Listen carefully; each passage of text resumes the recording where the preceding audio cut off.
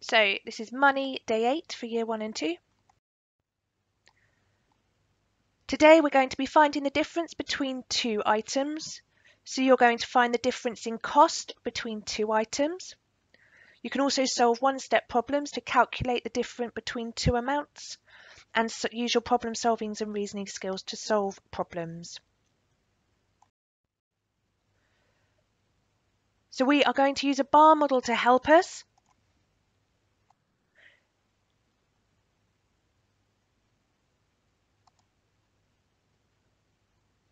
Okay, so we have got we've got 30 pence here, okay, which is our total, and we have got 10 pence here.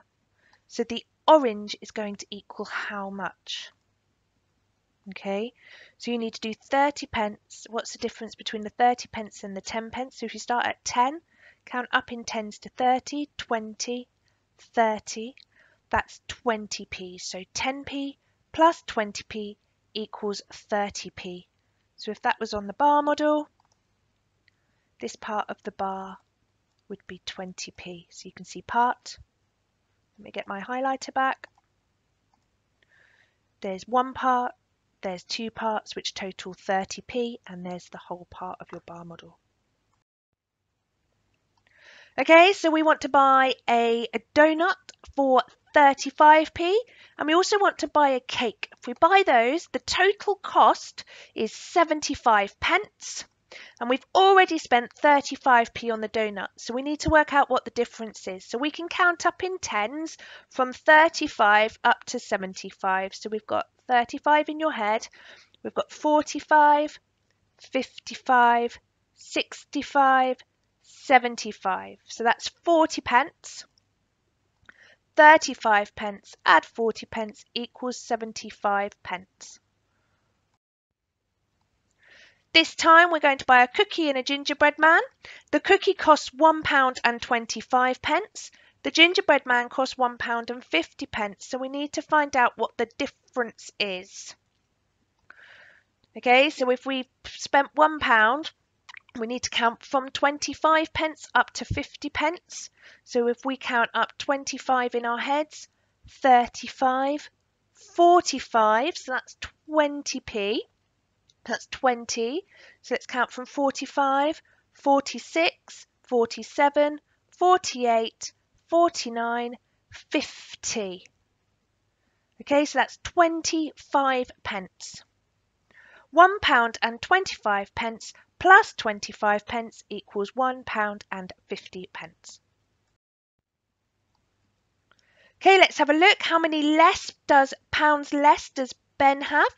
So let's count. We've got two £2 coins and three £1 coins. So we've got 2, 4, 5, 6, £7. I just want to remind myself.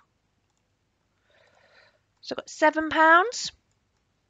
And then we've got, counting in twos, 2, 4, 6, 8, 10. So Tam has £10. And the question is, how many pounds less does Ben have? So let's see what the difference is between 7 and 10. So put 7 in your head, 8, 9, 10. And that's £3 less. So Ben has £3 less than Tam.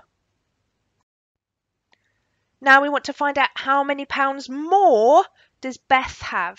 So let's count Jack's in two. So we've got 4 £2 coins and 2 £1 coins. 2, 4, 6, 8, 9, 10. So Jack has got £10. Let's see how many Beth's got. She's got a £5 note, a £2 coin. So we've got 5, 7, 8, 9, 10, 11, 12, 13, 14, 15. Beth has got £15. Jack has got £10. So put 10 in your head and use your fingers to count to 15. 10 in your head, 11, 12, 13, 14, 15. So how many more pounds does Beth have? She has £5 more. Beth has £5 more than Jack. So now we want to know how many pounds less does Jack have. So let's count in fives, our £5 notes. 5, 10, 15,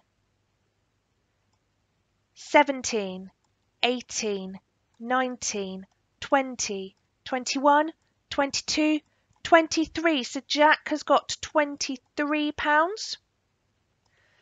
Let's count 5, 10, 15, 17, 19, 21, 22, 23, 24, 25. So Sue has got £25. We want to know how many pounds less.